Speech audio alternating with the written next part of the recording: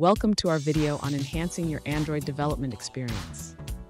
Today we're tackling a question that many developers encounter: how to modify existing Android Drawable Vector XML resources. Our viewer is looking for a more interactive way to edit these files, as Android Studio only allows changes directly in the XML source. So is there a tool out there that can help? Or perhaps a way to import these files into popular design software like Inkscape or Adobe? Let's explore this together.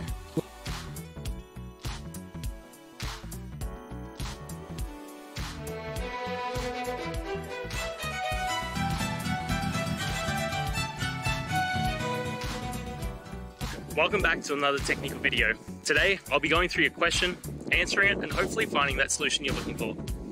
Guys, remember to stay just a little bit crazy, just like me, and hopefully you work through to that resolution. Now, let's continue on. To modify existing Android Vector Drawables interactively, you can use a tool called Vector Asset Studio in Android Studio. This tool allows you to import SVG files and convert them into vector drawables.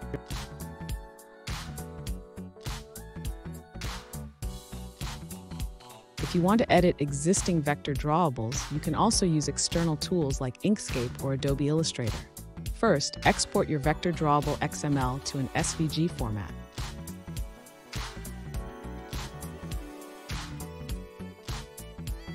After editing the SVG in Inkscape or Adobe Illustrator, you can import it back into Android Studio using the Vector Asset Studio.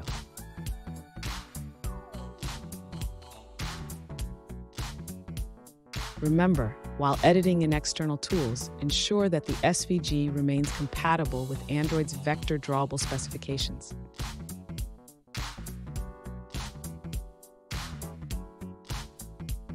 Finally, once imported, you can further customize your vector drawable directly in Android Studio if needed.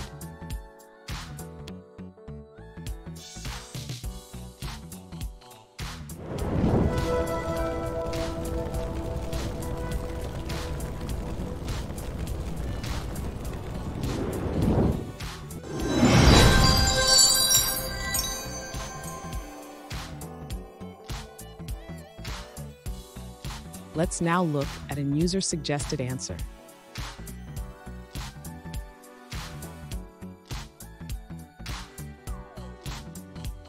In the latest version of Android Studio, version 3.2.1, there's a handy preview option for XML vector drawables.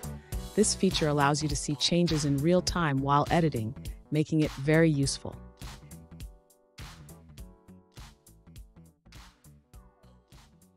And that's it, guys. I hope we found the solution you're looking for. And look, if we did, please hit the subscribe button. I'd really appreciate it. And until the next time you need technical help, I hope you have a good one.